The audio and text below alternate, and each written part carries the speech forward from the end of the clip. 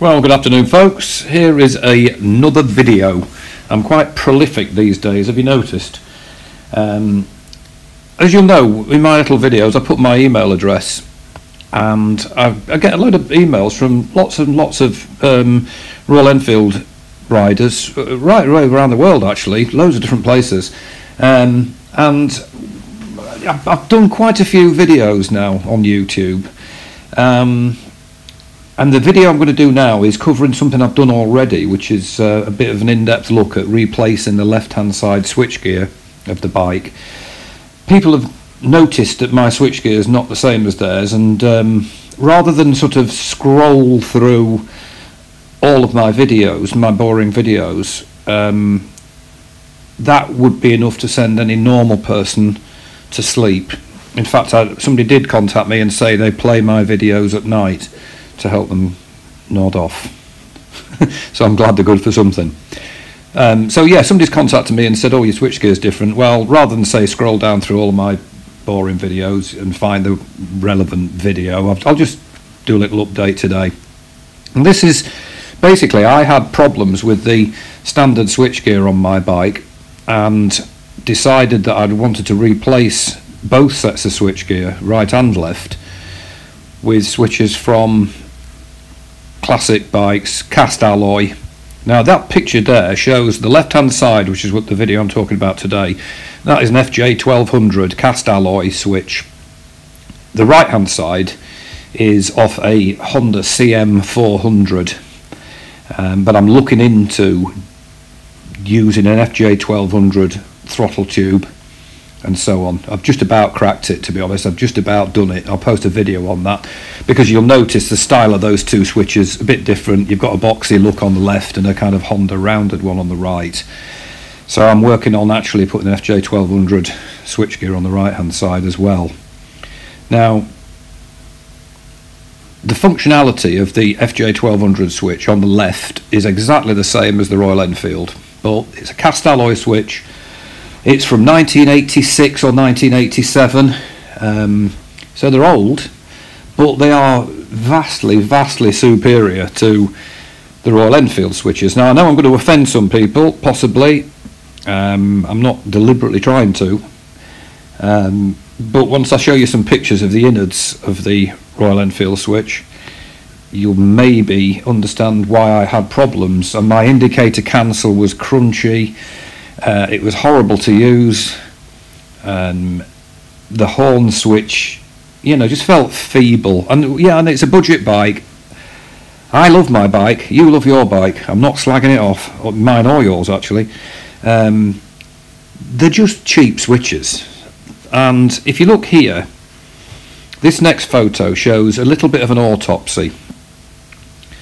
Can you see that? Now they're all like little Morse code tappers. They're like the simplest of switch you can think of, and the contacts themselves are very small. They're about, I would say, half the diameter of the Japanese switchgear. So the contact surface is very small. Now this is, I did a modified switch for Len Hartley. He's got it installed on his bike, and I think he posted a comment to that effect. This is his old switchgear. I stripped it down. Look at that. That's the starter button, I think. This is only a 3-year-old bike. It's got a raised nipple. Oh dear, I don't know if I can say that on YouTube, can I? Ooh, I might get barred. Right, no, it's not one of them. It's a little lump, and that's from arcing across the contact. You know, obviously if that were ignition points in the old days, you'd have a capacitor that would absorb the excess current. So every time a spark jumps across that, it's taking a tiny little bit of metal with it and building up one side and making a little cavity corresponding on the other side. So that's, you know, that's my starter button wouldn't even work half the time because of the sheer amount of filth. You can see that there, look, again, the raised area. That's either the horn or it's the starter button. I know with my bike, I was having to put my thumb on the starter button and spin it in the housing to try to get that crud off to make the starter motor work. And like I say, the left hand side was awful to use. I hated the switchgear on it. So maybe your switches are fine. I mean, when I first posted about this modification, somebody said, oh, my switches are fine. Well, great. I mean, I'm very pleased for you. However, Len's got them on his, loves it, because it's just so much smoother on the indicator switch, especially, you know, the cancel. There's another picture of one of these little Morse code tappers again. I don't know which one that is. They're all the same. You can see it's not particularly a clear photo because I'm rubbish at it, but it's dark, isn't it? It's like a darkened circular area on that. So my idea was to replace the modern plastic switchgear with decent quality cast alloy, which I then did, and I've just done another one today. I've upped my game a bit because now I've sussed out what wires go where.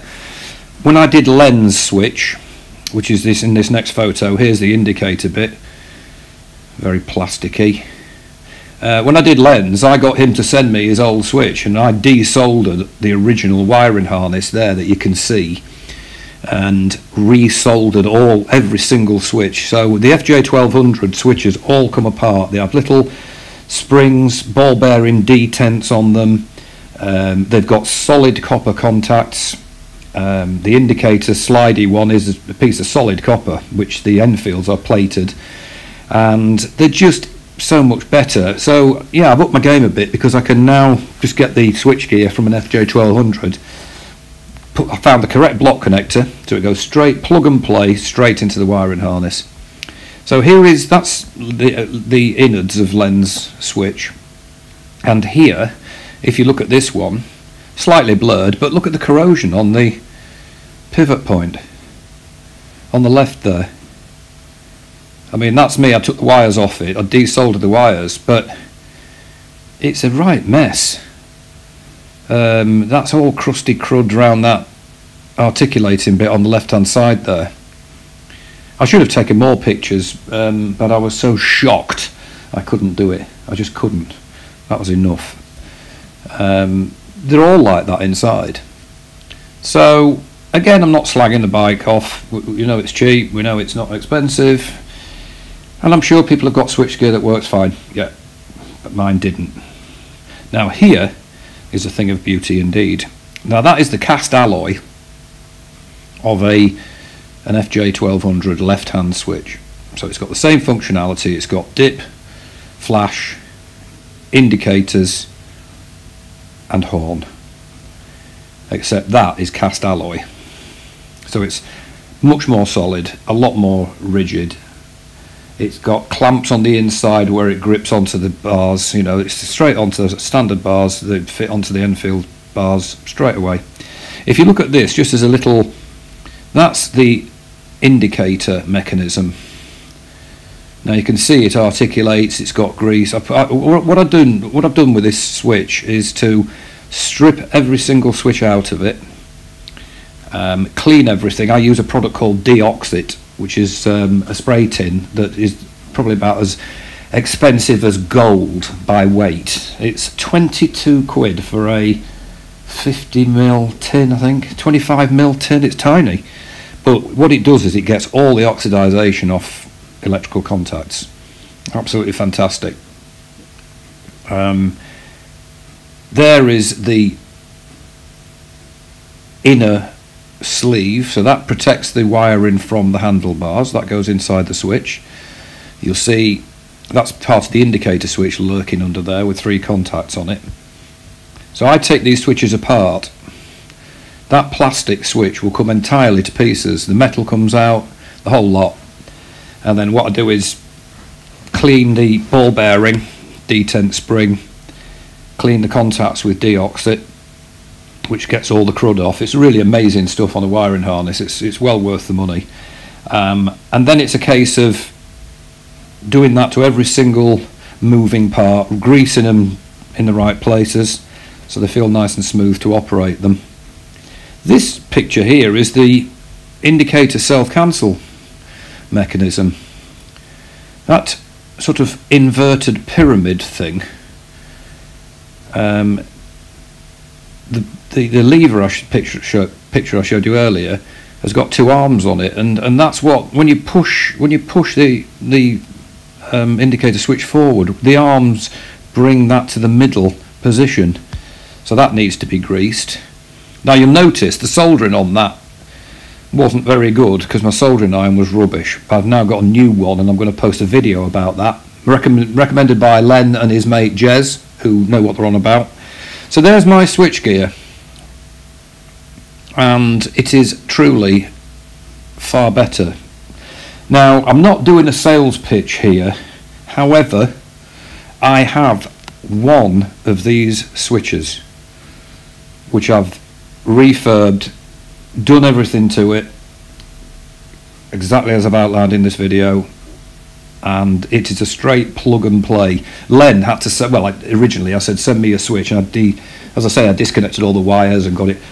Well, now I've just got the right size block connector, and drove myself potty this morning testing it on my own bike, because there's a 9-pin block connector that fits in the headlamp shell of the Royal Enfield, and I thought, yep, done it, cracked it. Went outside, put it on my bike, yep, headlamp flasher, great, dip beam, yeah, horn, no indicators. So I came back and changed the pins round, and then when you indicate right, it was flashing left, and I realised that it's very easy to get the wires mixed up. Anyway, it's all done now. It's plug and play. It's tested on my bike, works perfectly, refurb. So if anybody wants to buy it, and I'm not trying to sell it, but if you've got problems with your left-hand switch, or if you want what I think is a far nicer riding experience without crunchy indicators, then all you've got to do is email me. It'll be in the description of this video, and I will gladly send it off. And literally, this morning I've literally put it on my bike. I removed my switch, the one in that picture there, connected up the one that I've refurbed, and absolutely bang on. It's the original, you know, block connector and everything. So it's not, you don't have to butcher your wiring harness at all. It just plugs straight in. So that's the general appearance on my bike, looked at from the front. Mine's got a load of dead flies on it, look. So that, according to the myth, I must have been doing 70 miles an hour, apparently. I don't know if that applies to insects in other parts of the planet, but certainly in the UK, there's an urban myth that you have to be doing 70 miles an hour to have a fly splat on anything. You'll see there's a rather horrible looking threaded hole there, which is from my old mirrors, because I've now got the bar end mirrors, of course, he says smugly. They are fantastic though. What a rear view on them. So I'm reticent to pay 14 quid to Hitchcock's for a reverse thread 9mm bolt and a 9mm normal thread. It's with postage, 14 quid for 2 bolts. No. So I'm going to do something about that. I might just fill it with car body filler and spray it black. So that's what the switch looks like on my bike. As I say, it's a delight to use. Here is a picture of the refurbed one that I've just been harping on about. So there it is, look. The only thing I do, I can't put little on-off, you know, high beam stickers on it. I just do the off one, and that's it. A bit of white paint, really. I mean, to be honest, you know instinctively, you don't ride along at 60 miles an hour and think, oh, I'm going to flash that person in front. I'd better look at the writing on my switch to find out the one that says flash, you know, or I'm going to dip my headlamps. Now, what does the switch say? No, you don't do that. You just instinctively know, don't you? So the only thing I do is the off one. Even that, I only do it because it's easy. You just put white paint in it and rub it off. So there you go. That is the actual switch. It's FJ1200. It's the original factory soldering. It has got the block connector on the other end. You'll see that little brass plated connector there in the middle from a previous project. and that will clamp straight on. If you look at that switch as well, can you see the clear plastic sleeve on the bottom half, look? And what that does is, there are no particular electrical contacts there. There is the indicator switch, but that's quite low down. I think the purpose of that little shield there is to stop just general filth going into it, because it's got a metal moving parts to it to move the connector across for the indicators. But it's so smooth, it really is. It's just, what a difference. I mean, when Len sent me his switch, I was fiddling with the indicator one, you know, and pushing it, is clicking, and then it wasn't, and just horrible. So, but there you go, enough said. I don't want to slag it off too much. There we go.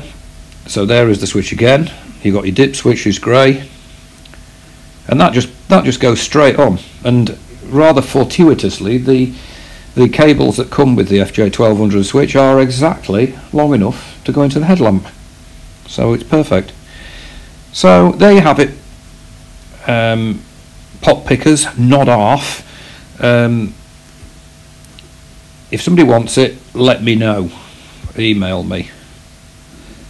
Don't all rush at once. Form an orderly queue. I've only got one. It's a lot of work actually, but as you'll know from my little channel, I don't mind mucking about, and certainly Len's delighted with his, and I am with mine. It's been on for yonks.